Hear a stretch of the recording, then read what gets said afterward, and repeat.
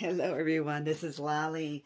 I want to share this new product from Nuvo called Chalk Mousse. Now you might be familiar with the mousse that they have previously had, just called their Embellishment Mousse.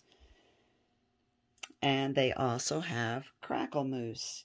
So I'm going to show you the Chalk Mousse. It comes in these three colors, and I'm also going to compare them to the Crackle Mousse and the Embellishment Mousse.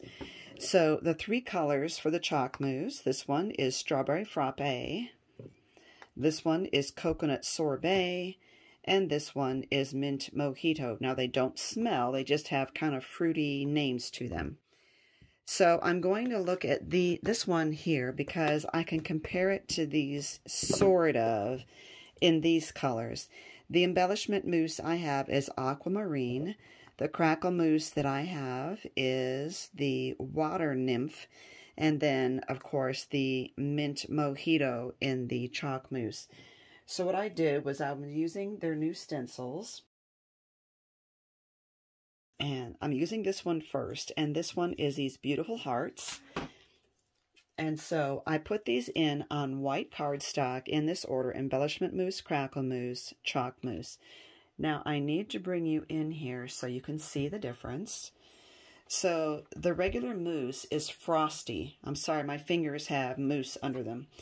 These are frosty, and it is a beautiful look, but sometimes you want a different look. Like this one, the Crackle Mousse, as it dries, it goes down looking like the Embellishment Mousse, but as it dries, you'll see that it becomes all crackled. It's beautiful, almost like stained glass.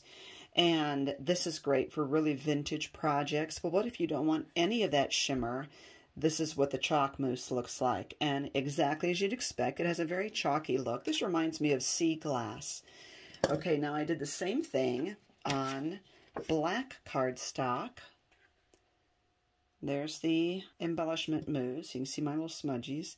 There's the Crackle Mousse. And there's the Chalk Mousse. Now I'm going to show you the Chalk Mousse comparing on black and on white.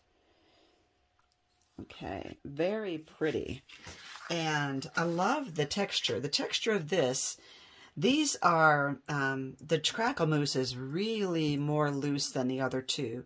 This has a smooth velvety feel, and this is almost a spongy feel to it as I'm putting it in the stencils.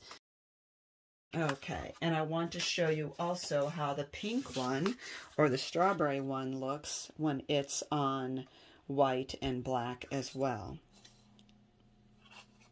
Very pretty. When using a stencil, it is easier if you use something like this, which is their mixed media board. And it comes with 2 magnets. They are very strong, and I have purchased 2 extras. The reason I'm not using this on camera is just because of the glare, as you could see right there. So I use this when I'm off camera and I'm working on a project so that I don't have to worry about the glare myself. But for video purpose, I'm going to use this stencil that came in one of the Christmas kits. And I'm going to cover up the section I don't want, which is these little string of lights, which are really cute, but I just want to get these little sparkly things here. And I'm going to line that stencil up there. The beauty of using the mixed media board that I just showed you is that it is magnetic, and you can put the magnets to really hold this down. You see my stencil is really kind of sticking up in the middle here. But I want to show you with this mousse, when you cut it open, I use a craft blade like this, and then I make sure I leave a little hinge so I could fold that back down. It just has kind of a rubbery feel to it, kind of springs. It's just kind of fun to play with. I'm pushing it straight down into the stencil.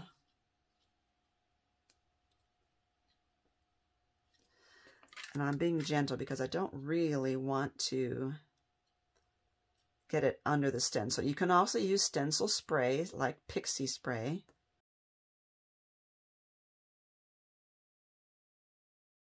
Then we're just going to come across and scrape that off and put it right back in the jar. So you really don't use that much. Make sure you're using a straight edge. That gives you a nice straight appearance on your finished project.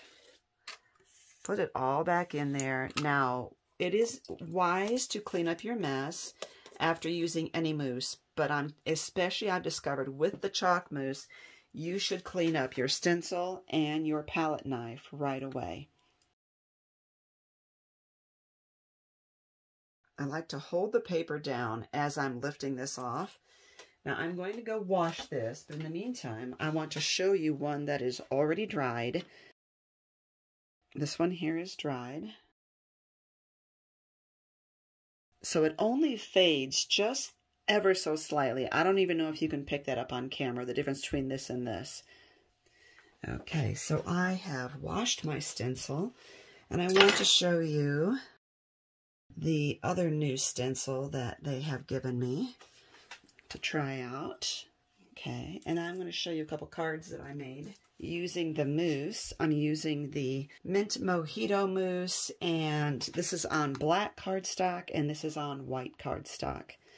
And they're both just very stunning. They're beautiful, and they have a really interesting texture to them because they are the chalk. They feel exactly like you'd expect them to feel, rather chalky. Not sandpapery, just slightly chalky. So I think they're beautiful. I love them. I have mounted them on the cardstock. That's this beautiful aqua specialty paper. I don't remember the name of it right now, and this is all I have left because I've used it so much. But anyway, I think you're going to really like this chalk mousse. I think I'd really like the white on black, I think is my favorite. But I like all of the mousses. I like the chalk mousse, I like the embellishment mousse, and the crackle mousse. I think they're all fun to play with, and I think you're going to like them too. Make sure you look at the links down below, and I will give you the links on how to get some yourself.